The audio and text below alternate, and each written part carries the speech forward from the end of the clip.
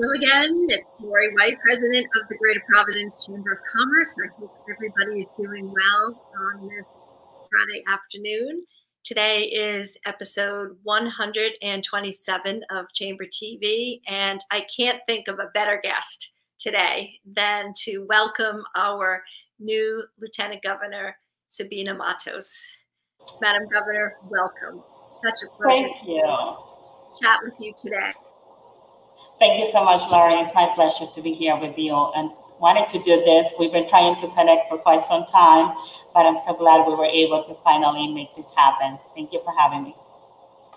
Absolutely. So the night that you were selected for this role, I was so excited for you, and I know we've been texting in the intervening days leading up to this discussion. So I just wanted to spend a little bit of time celebrating with you, if you will, and to ask you, what day is it today for your a role in office? Is it day 24? This is day 24, so we're getting there. It's still new in the role. It's still trying to get things settled in the office. I was just saying today that normally when you get elected to the position, you get about 6 weeks in which you're able to plan your office, set up the office, get everything ready to start. When you get appointed, you don't have that time. You start working right away while you're trying to set up the office. So that's what we have been doing. Fantastic. So your official swearing in was a beautiful ceremony last weekend on the steps of the State House. So tell us a little bit about what you were thinking on that day. Yeah. I have to say, at the beginning, I thought, well, do we really need to have a ceremony? And Governor McKee insisted. He says, we have to make this is a special moment for you, for your family, and for the community. And I thank him for insisted on us having that event because it turned out to be beautiful. It was beautiful to be there with the families and friends, and also we had a perfect weather. The front of the State House, which was the location that we chose, it was just perfect. I could not ask for a better day. I really enjoyed the whole ceremony, and I was able to have friends and family here, so it was just perfect. When you were being sworn in, what were you saying to yourself? This has really happened. Since I was selected and the process going to the Senate for confirmation, and after the confirmation and it was approved, I've been thinking, oh my God, this really happened. And then feeling the love, the support from friends and family. I've been getting notes from individuals close and far away saying congratulations. Some of the most beautiful messages that I have ever gotten, I've been getting that come on some handwritten notes or text messages, social media posts. It has been very overwhelming in a good way. It has warmed my heart to get so much positive energy coming my way from so many people, good people. I completely understand that, and that must be an amazing feeling to to look out and to sort of pinch yourself and say, wow, this is real, and this is really different.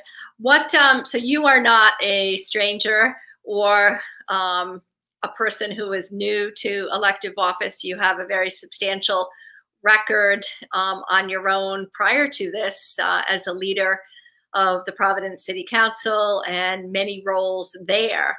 So how do you see, what are the similarities? What are the differences in terms of the issues and the intensity of the process? Yes. So I believe that being in the Providence City Council has helped me, has prepared me for this role.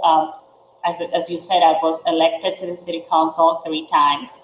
I was first the president pro tempore for the city council, and most recently I was the president of the city council, which is a position that is elected by my peers in the council. I had experience in the city council working with different stakeholders in the community, from businesses, from developers, you name it. So I've been in that role. I was able to experience different government at different levels, working with my colleagues to get things accomplished, working with community members to make sure that their voice is part of the process and their voice is being heard, working from leaders in the business community to advocating for the small businesses and for the business community in general. So I think that all that experience has prepared me for this role right now. I just get to do this at a bigger stage beyond the city of Providence. Mm-hmm. That makes a lot of sense. And what are some of the issues, Governor, that you are interested in championing in your role as Lieutenant Governor? So I have been a big advocate for small business since my role at the city. And one of the areas that I wanted always to do the most work is supporting the small business to help them grow and increase their capacity, because that translates into them hiring more people in our community. So the supporting small business is going to continue to be a big part of my work here. It was a big part of Governor McKee when he had this role also. He worked a lot with the Small Business Coalition, making sure that the small businesses' voice was being heard at the government. So I'm planning on continuing that work. I'm planning on working also the other areas that the office already works on, which is the long-term care. I've been learning more and more about the role of the office in the long-term care. So that's another area in which I'm going to continue to work. The emergency management, today we just had a great meeting with the emergency management agency leadership, learning about the different divisions and the work that they do. And there is so much in there that we have to make sure that the information is getting to other elected officials, and that is getting also to the local elected officials, so they know about the role that the agency plays in case of emergency within their communities. So those are the areas that the office already was doing work with. And I'm planning on championing from this office housing. I believe that for the longest time, I believe we need someone advocating for housing from the State House, housing for the whole state of Rhode Island. One of my first community involvement was as a board member for Onlyville Housing, which is now One Neighborhood Builder. And I remember my experience working on the board, learning about the process of how to build affordable housing in the community, but the difference that those affordable housing made in that community. I can tell you for the Onlyville neighborhood that I represented, the affordable housing that was built transformed the community. In that has been key on the improvement that had happened in the area. But at the same time, we have to make sure that once that we're doing this statewide, that we're including all the cities and towns, all the 39 cities and towns, like Governor McKee always says that before my 100 days, the two of us are gonna visit every single community of the 39 cities and towns. But we have to understand that once, we need affordable housing everywhere, but two, that we also need market rate housing. We need what I call the workforce housing.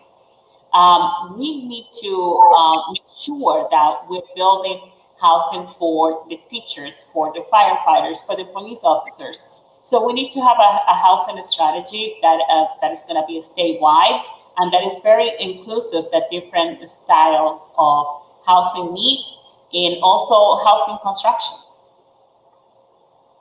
What are your thoughts of how to really begin to tackle this issue? There were various housing bonds that were passed in previous general elections. So now, no doubt, building on some of the goodwill and the financial resources that were extended through those bonds. What other strategies have you identified that would help to really accelerate to an even greater extent putting shovels into the ground? So I have been approached by individuals that have heard me speak about how my interest in housing has been reaching out to my office, and I've been having some preliminary meetings with some of them. What I'm looking forward to doing is a housing summit, because I want to make sure that everyone's voices is part of the process of developing this housing agenda. And I want to make sure that in this housing summit, we get all the inputs on all the different strategies. I don't want to come with a preset, okay, we're going to do affordable housing here and there. I want to hear about the different strategies for a housing development that I have been having conversations offline prior to my role here. I want to hear about how can we make sure that the housing that we're building is net zero. How many of those can we build right now? Like One Neighborhood Builders has a great project of these small houses that are energy efficient, fully energy efficient. How can we do more of that? How can we do the micro houses as a part of this strategy? How can we make sure that we when we are redeveloping a new, let's say, a mill building, and we are adding apartments in there, I will make sure that we have affordable housing there mixed with the market rate. So there are different voices that I want to bring to the table, but also the private developers, because government cannot do it alone. We cannot do all of the work that is needed to provide the housing that the state needs, and the projected the projection that we have if we want to grow the population. So I want to make sure that we are also bringing in private developers as part of this conversation. We are talking to Lieutenant Governor Sabina Matos, and this is episode number 127 of Chamber TV. We are live on Facebook, we are live on Twitter, and we are live on YouTube, and we are open to your questions. So if you are listening and you have a question that you'd like us to pose to the Lieutenant Governor, put it in the chat box, and we will make sure that we are able to get your question answered.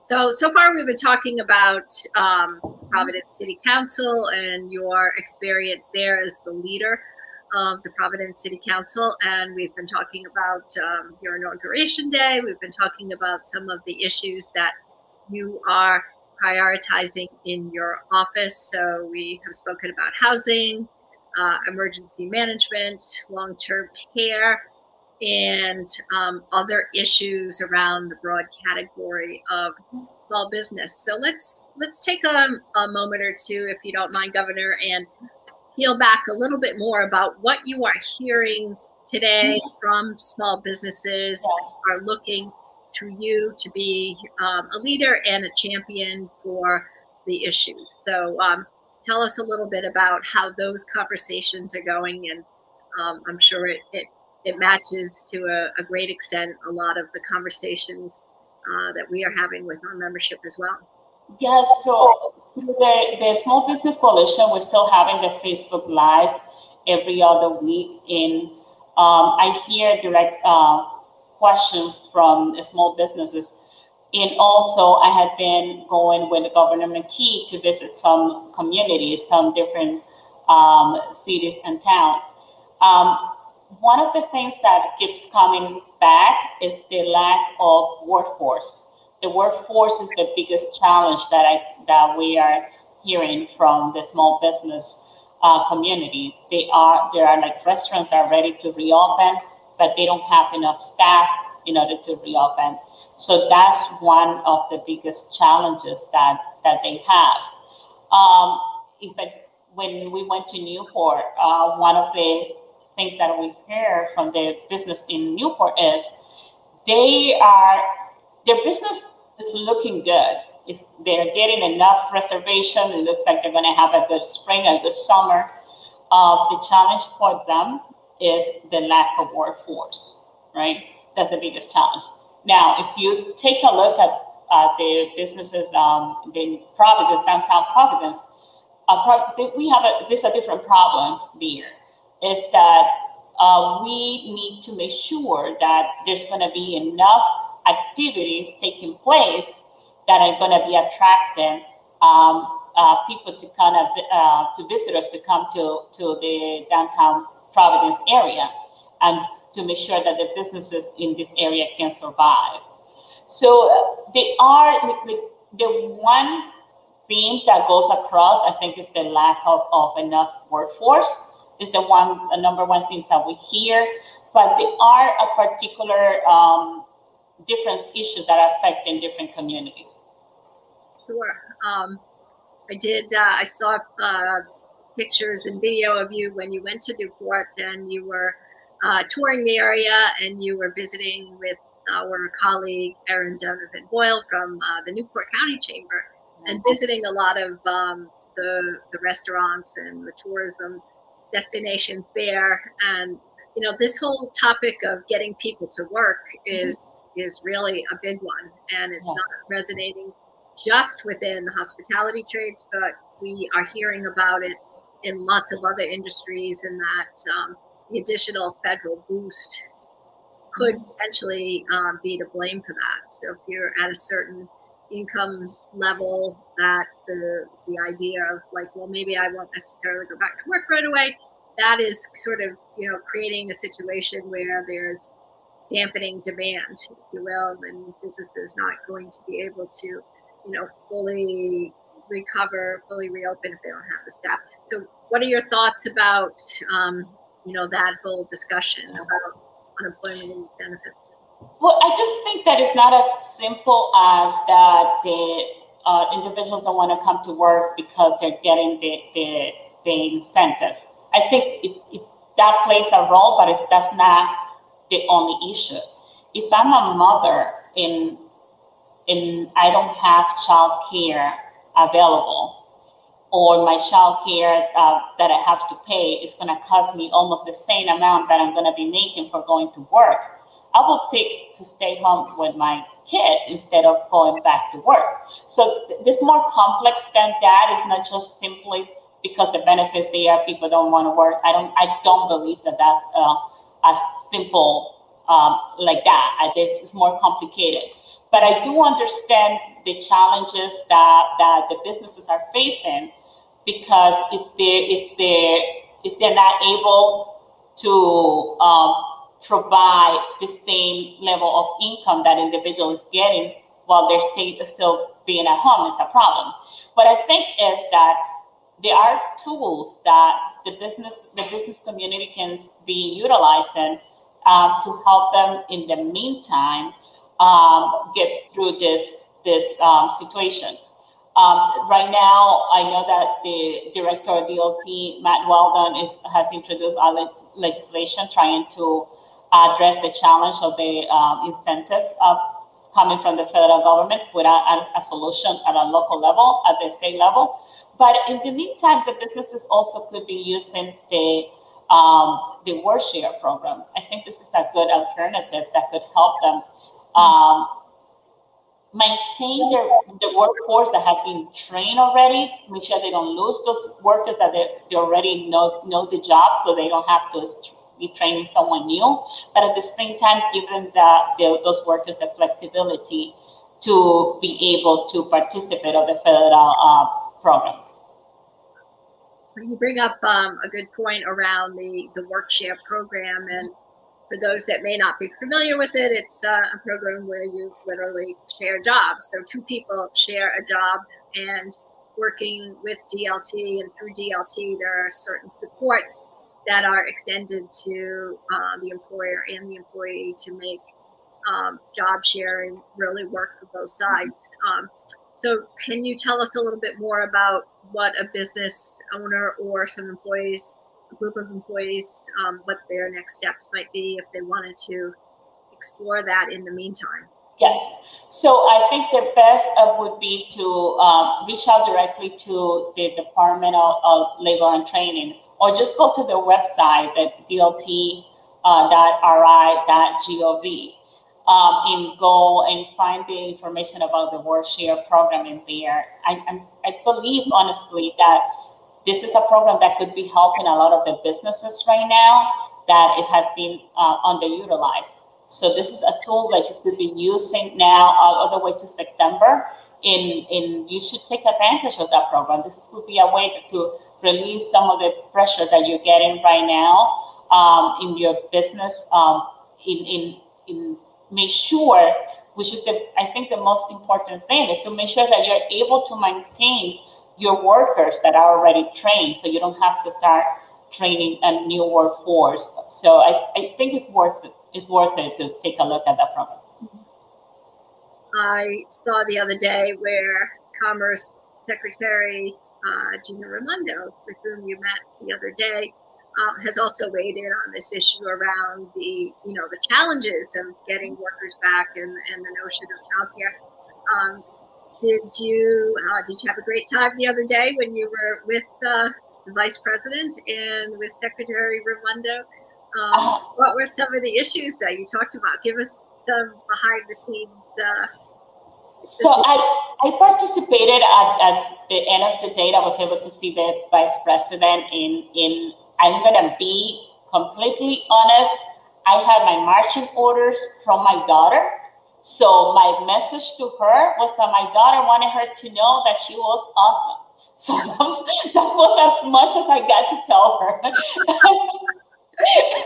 So I couldn't go back home without delivering that message. The Vice President was very gracious, and she was asking me what was my daughter's name, and she said, "Make sure you tell her, Marie, that I say thank you." So that was my marching order for the short period of time that I was able to be with her. Yeah.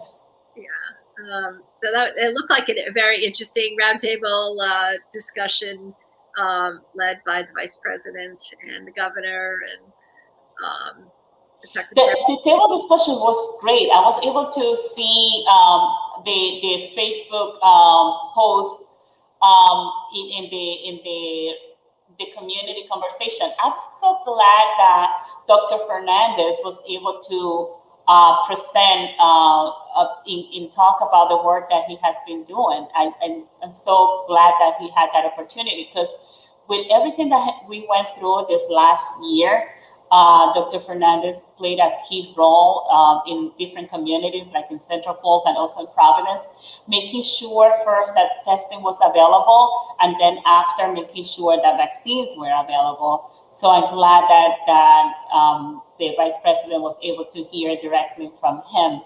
Also, there's other small businesses that presented and that were able to do a presentation.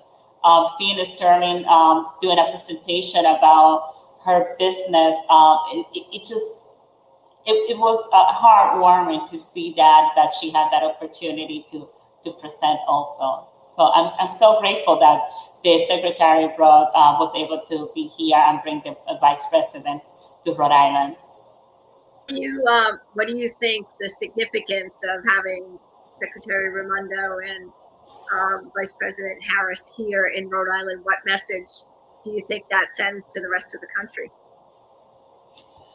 I think it sends the message to the rest of the country that one is, I have to say, we have to, as a Rhode Islander, have to be proud to see former Governor Raimondo, now Secretary Raimondo, playing such a key role of the Biden-Harris administration as the Secretary of Commerce. And to see her leadership and the leadership of her and the Vice President in talking about the things that are affecting us every day, our quality of life in the business community. It was very exciting to see that for me. And one of the things that was very thrilling is to see these two powerful female leaders leading the conversation. It was really very gratifying. Now, you, given your experience in government and the like, were you able to share some advice that you had for them? For that, well, they were talking about the small business community. I think just reminded about the challenges that the business community is going through right now, that even though right now we are, knock on wood, coming out of the pandemic here in Rhode Island, we're about 70% vaccination rate. We still have a lot of challenges. We're still going to need the support. We're still going to need them to continue to advocate for us and to support the business community. The business community is going to continue to need help for quite some time. In the one thing I would tell them is just to continue to provide us with support and resources so we can help our small business community. You mentioned the notion of 3 strong women being there on that day, talking about issues, talking about Rhode Island, talking about business, talking about social enterprise, greenhouse, and the like. Tell us a little bit about what you were thinking about the tableau of you, if you will, of 3 strong female leaders at the very top of the government hierarchy, what that says to all, young women. You mentioned your daughter and the like. Have you had a chance to think about it through that lens? What I think is that is finally our society is tapping on all the resources that we have. Because if we were not, if we didn't have the leadership, the female leadership being part of the conversation and of driving the agenda and also being part of the decision making of power within the state, within the country, is half of our population, has half of our resources that is not being utilized. So we are at a stage right now in which we are recognizing that there are more voices that should be included, that there are more opinions that should be part of the discussion. And I think this is gonna be good, not just for the state, but for the nation, because we are tapping in the resources that we have that we were not utilizing. Mm-hmm. It was about time. So I feel like it's about time that we're using all the resources that we have available. Yeah. I was interested to see that Governor McKee, when you visited the bookstore, purchased her book. So that looks kind of cool. And yes, that was a good move. Yeah. That was a good move. Did you buy any books, and what did the governor? I was not at the bookstore, so I didn't get to buy any books. But the governor did pick the right book. What were his thoughts at the end of the day? He is in a similar position to you are, saying, "Wow, what a difference a day makes." Yes. So when we were talking, actually, then. Yesterday, when we were doing the town hall about the 2030 plan for the state, we were talking about this, and we talked about the book that he bought, and he says, "Oh, I bought her book." We were just laughing and saying that he made the right decision. Yeah, no, I listen to books through Audible, so it inspired me. I'm going to download it and listen to the vice president's book as well, and learn and gain some new insights. But you bring up the 2030 plan, Governor. Let's talk a little bit about that. We only have a few minutes left, but I do want to, it's a very important topic, the notion of the stimulus funds and how the state can best use the stimulus funds to make investments that are not necessarily recurring investments or plugging the holes with the short-term thinking, but really laying the groundwork for something bigger and grander, and really making some transformational investments. And that's the purpose of the 2030 discussion. Is it? Am I correct? That is correct. We have to think about that this is a one-time investment opportunity that we have. And we want to hear from Rhode Islanders, everyday Rhode Islanders. What is your opinion about what is the best way in which we can invest these resources to make sure that in 2030, when we look back, what is the future of Rhode Island that you want to see happening in 2030? How these resources are going to be invested to create that future Rhode Island that you would like to see. So we want to make sure, the governor wants to make sure that we hear from our Rhode Islanders. What he's saying is, I don't have a committee. The Rhode Islanders are the committee. So this is an opportunity for everyone to have a say on how we plan and how we're going to be investing these resources. The investment and the utilization of those resources. So are we thinking that it's monies that will not be deployed necessarily at the end of this budget year, this fiscal year of June 30? We don't know yet when it's going to be out there. We're still in the process of getting the instructions from the Office of Budget of the federal government.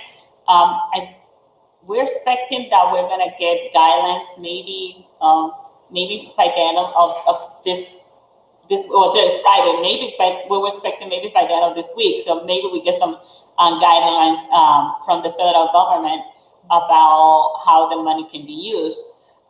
If not, hopefully early next week. So we're still waiting for the instruction for the federal government on how the money can be used. In the meantime, we're trying to get the feedback from individuals in the state about what are the areas that they think this funding should be go to. Did you hear anything the other day? And I know this is part of a series of forums that you will be having, and some other organizations, RIPEC and Rhode Island Foundation and other groups are also, thinking the same question. It's a really important question, and it's really important that everybody is really, thinking it through and having, the right perspective on it. But did you hear anything that was new or surprising or different, or how is the administration going to, begin to sort through some of these priorities? I was pleased to hear some of the topics that are part of my priority here in the office. The housing kept coming up during the last discussion, and actually the next one is going to be about housing. I believe it's going to be Thursday. I'll send you the exact day and time. So housing was one that kept coming up often. We did talk about equity and making sure that the resources are being invested in a way that is equitable here in the state of Rhode Island, to make sure that not communities are left behind. That was very important part of the discussion that we heard in this first one.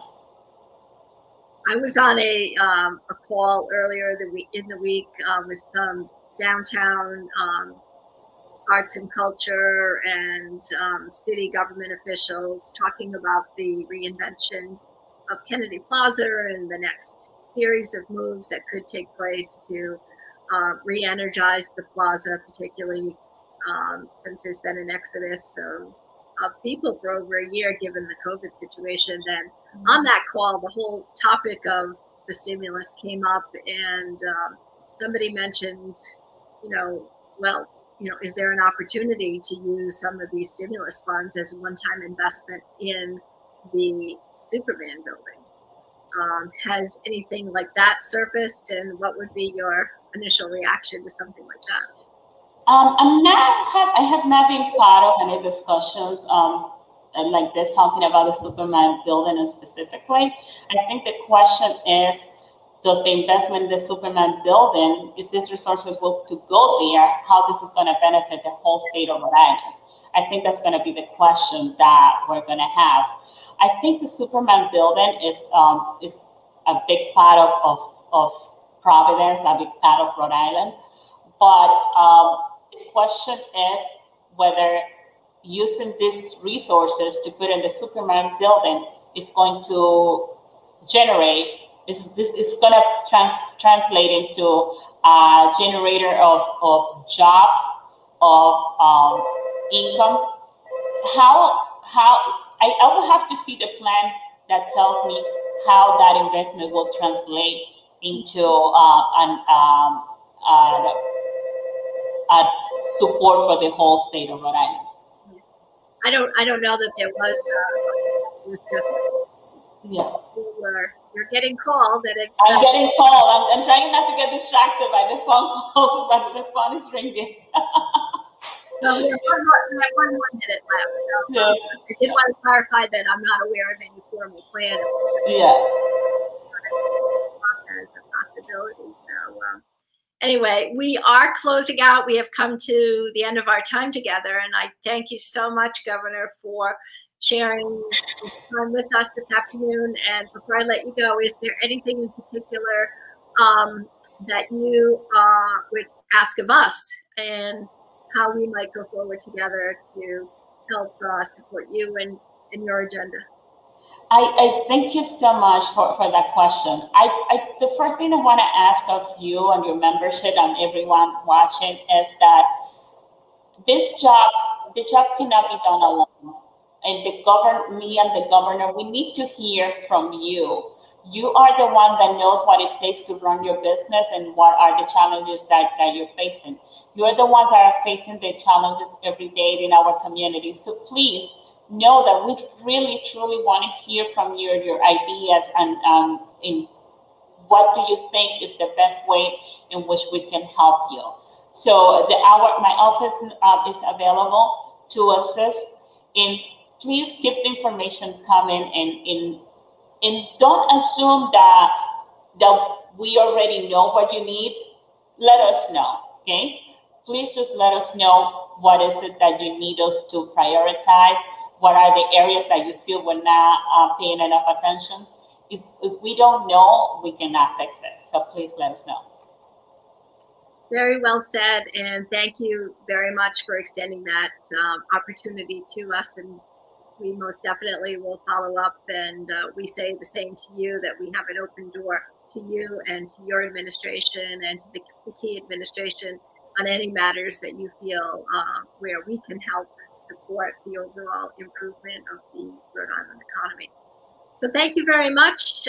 We have been speaking with Lieutenant Governor Sabina Matos, former president of the Providence City Council, and now our Lieutenant Governor. So thank you again for taking the time, and we wish you a wonderful weekend and great success as you tour all of those 39 cities and towns within the first 100 days of your administration. So we're getting it done. Thank you, Laurie. Be well. Bye. Bye.